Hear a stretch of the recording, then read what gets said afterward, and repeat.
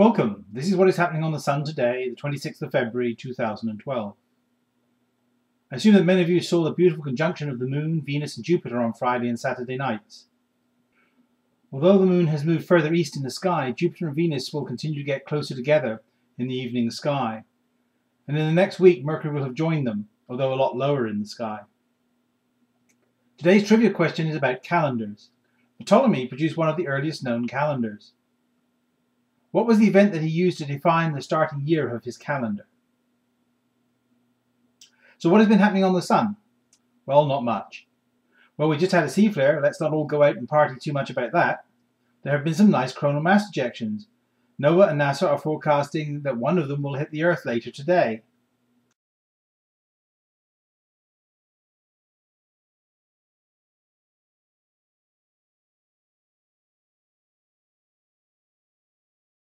There is no sign of it as yet, as you can see from both the satellite image of the auroral zone and the KP index, which is classified as relatively quiet at the moment.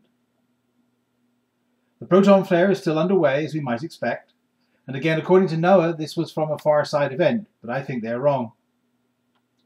The timing of that filament eruption that I talked about a couple of days ago in the southeast fitted the data almost perfectly.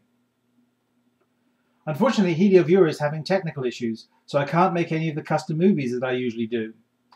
So I decided to talk about the alleged connection between earthquakes and solar activity or planetary alignments. Earthquakes have been blamed on a good many things that include solar flares, geomagnetic storms and planetary alignments. Let's start looking at why people think solar flares cause earthquakes. Here's a bar chart showing the timing and relative intensity of the major earthquakes that have occurred so far this year. Major earthquakes here are defined as those above magnitude 6. As you can see, we've had 10 of them ranging from a 6.1 all the way to a 7.2 on January the 10th.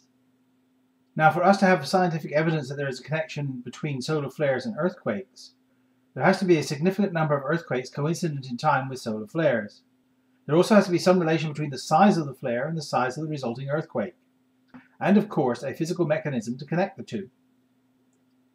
So let's take a look at the large flares that we've had so far this year. Here blue represents M flares and red X flares. Again, the height of the bar represents the intensity of the flares. Does this curve look anything like the earthquake curve? Well, let's compare them directly and see.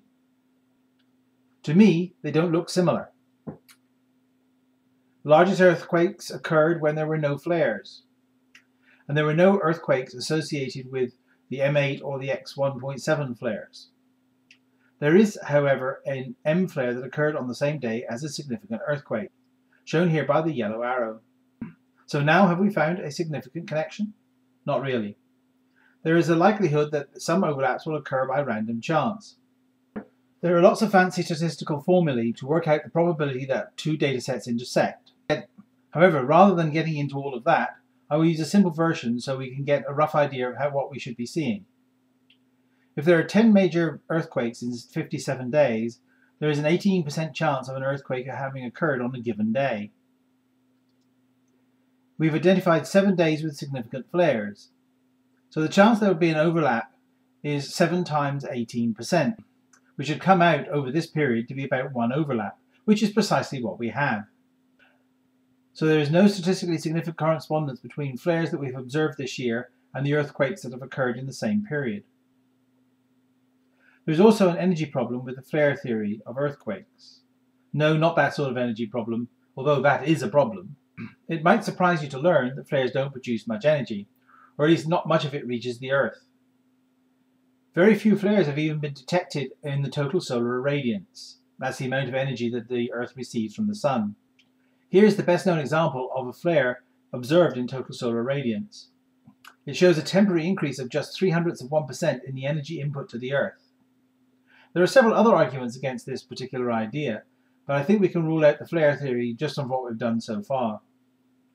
Now let's do the same sort of analysis for geomagnetic storms.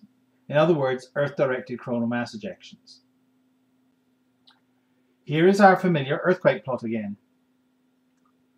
And here is the same graph that we did for flares, but this time showing the KP index, which is a measure of geomagnetic activity. It shows we've had 4 minor storm periods since the beginning of the year, which is shown here in red, and 5 unsettled periods shown in blue. Anything less than unsettled is considered quiet by NOAA. Again, we ask the question, are these two plots similar? If anything, to me, the correspondence looks worse than it did for the flares. Again, the largest earthquakes occurred when there was no geomagnetic activity, and the minor geomagnetic storm periods produced no earthquakes. However, we do have 2 days when there was geomagnetic activity and at least a 6 magnitude earthquake. Again, this is shown with the yellow arrows. Applying our previous statistical tests, we find there should be between 1 and 2 such overlap dates, which is precisely what we have. So once again, we conclude there is no link between geomagnetic activity and earthquake activity. So now let's turn to planetary alignments. The conjunction of the Moon, Jupiter and Venus in the evening sky near the Sun made me realize that we had the 4 objects that have the biggest gravitational effect on the Earth all within a few tens of degrees of each other. In other words, they are all pulling in the same direction.